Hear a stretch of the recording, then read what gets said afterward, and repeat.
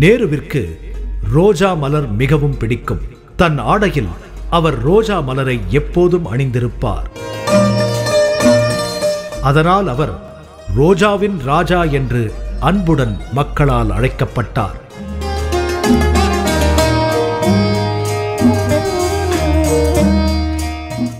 நேருவிற்கு குழந்தைகளை மிகவும் பிடிக்கும். குழந்தைகள் அவரை நேரு மாமா என்று அன்புடன் அழைப்பார்கள். அதனால் அவர் பிறந்த நாளான நவம்பர் 14 இந்தியா முழுவதும் குழந்தைகள் தினம் என்று கொண்டாடப்படுகிறது. ஐக்கிய நாடுகளின் சபையை அவர் ஆதரித்தார். Under a kind of regime of terror.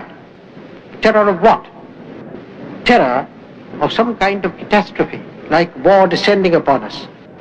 Some kind of disaster when nuclear weapons are used. And the future of the world's survival is in peril. A great son of India, the Buddha, said that the only real victory is one in which all are equally victorious and there is defeat for no one. In the world today, that is the only practical victory.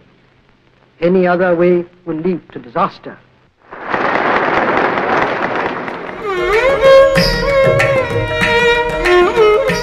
பெரும் வல்லரசு நாடுகளான America, Russia இரண்டுடனும் சீரான உறவை கொண்டிருந்தாலும் அணிசேரா அமைப்பு என்பதில் மிகுந்த ஆர்வம் கொண்டிருந்தார் நேரு.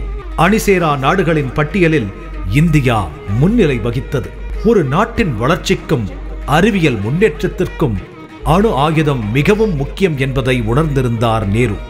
அதனால் 1948 ஆண்டில் atomic energy commission of India ஆரம்பிக்கப்பட்டது.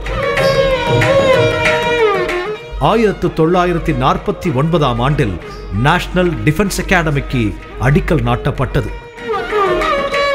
1954 ஆண்டில் சீனாவுடன் 5 கொள்கைகளை வைத்து ஒப்பந்தம் போடப்பட அதில் கையெழுத்திட்டார் நேரு. அது பஞ்சசீலம் என்று அழைக்கப்பட்டது. அமைதி நிலவ வேண்டும் என்பதற்காக போடப்பட்ட ஒப்பந்தம் அது. 1962 ஆண்டில் சீனாவுடன் போர் புரிய வேண்டிய சூழ்நிலை இந்தியாவிற்கு உண்டானது. இந்தியாவின் ஆயுத பலம் எந்த அளவிற்கு இன்னும் அதிகமாக இருக்க வேண்டும் என்பதை அந்த போர் நிரூபித்தது. அமெரிக்க இராணுவத்தின் உதவியை அப்போரில் நாடினார் நேரு. அமெரிக்க குடியரசுத் தலைவர் ஜான் கென்னடியுடன் நேருவிற்கு இருந்த நெருக்கமான உறவு அந்த போரில் மிகவும் உதவியது. 1964 ஆண்டு டேராடூனிலிருந்து டில்லிக்கு திரும்பிய ஜவஹர்லால் நேரு நோய்வாய்ப்பட்டார். மே 27 தன்னுடைய 74வது வயதில் அவர் மாரடைப்பின் காரணமாக மரணத்தை தழுவினார். நேரு இன்று நம்மிடையே இல்லாமல் இருக்கலாம்.